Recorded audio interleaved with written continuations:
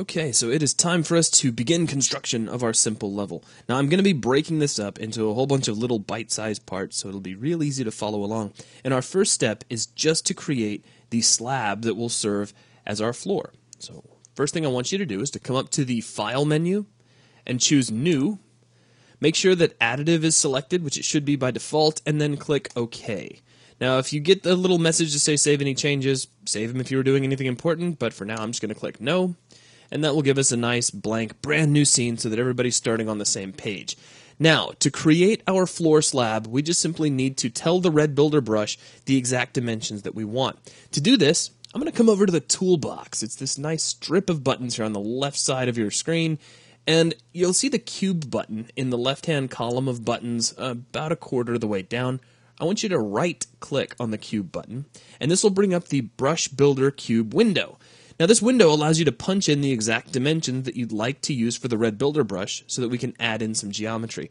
So what I want you to punch in is 1088 for X, so 1088, and my 0 key. There you go. There it is. So 1088. Now you can hit either Tab or the down arrow key to go to the next entry. For Y, I want you to punch in 2080. And then for Z, which is our height, just use 32, because this is just a slab for a floor, so it doesn't need to be all that thick. Click Build and Close, and if we take a look here inside Perspective, now I'm just dragging with the left mouse button, and then I'll slide sideways by holding left and right mouse together. We can see that we just have this great big slab area. Now we need to add this in as geometry. So back over in the toolbox, again in the left-hand column, about 2/3 of the way down, you'll see the button labeled CSG Add. Go ahead and click on that. Now here in my perspective view, I actually see a result. The only reason I'm seeing that is because currently I'm in unlit mode. If you're not in unlit mode, you can switch over to it by clicking on the unlit button inside the Perspective Viewports toolbar. So very quick and easy. But what I'd like to do is to go ahead and add a temporary work light just to make this a little bit easier. So I'm going to actually switch over to lit mode. So go ahead and click on lit and everything goes dark. The slab is still there, we just can't see it because all the lights are off. So let's create a light. Here in Perspective, I'm going to hold down the L key and then left click right in the center of our slab, and that will automatically generate a light for us. But it's sitting right on the surface, so it looks a little weird. So I'm going to use my translation widget, which if you don't see your translation widget, make sure that up here at the top in your main toolbar, that translation mode is active and that you're not accidentally in selection mode. If you still don't see the widget, there's a couple of other things you should check. The first of which would be under Edit, under the Edit menu, make sure that Show Transform Widget is active, and make sure that you're not in Game View mode, because if you're in Game View mode, then you won't be able to see this widget at all. And that button is the big letter G button located in your viewport toolbar. Now, if you saw that, then everything is good. Just grab your translation widget and drag it up in the blue axis, which is the Z axis, and just get that up off the ground.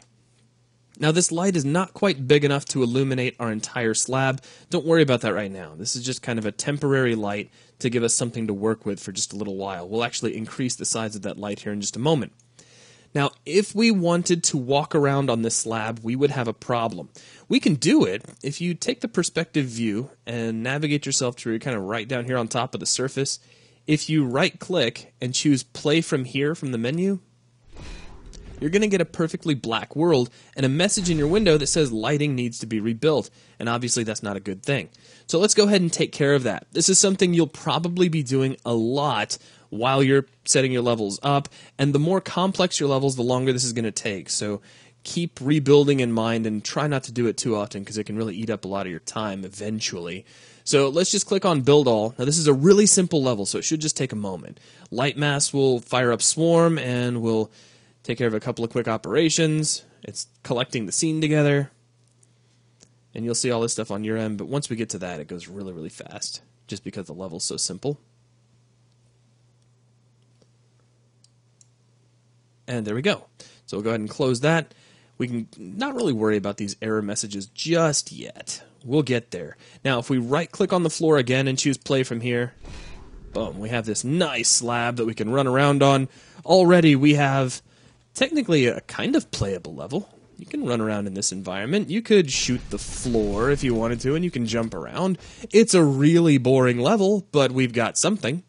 So let's go ahead and just stop right here. Now, what I want you to do is make sure that you save your map. It's absolutely critical that you save your map. I'm going to do it once in this video, but then from here on out, I'm going to assume that at the end of each video, you're taking a moment and saving. There's nothing more embarrassing than to accidentally lose any kind of work just because you weren't saving. So let's go to File, choose Save Current Level, and you need to give this some sort of a name. I'm going to create my very own folder for this. We're going to call the folder Simple Level.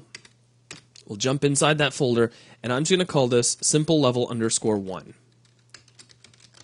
I recommend that you make multiple saves while you're working on a level. That way, if you mess something up or if something terrible happens along the way, you can jump back to a previous save and continue from that point. Or maybe you're just working and you think, this wasn't such a good idea, and I don't want to take the time to undo everything.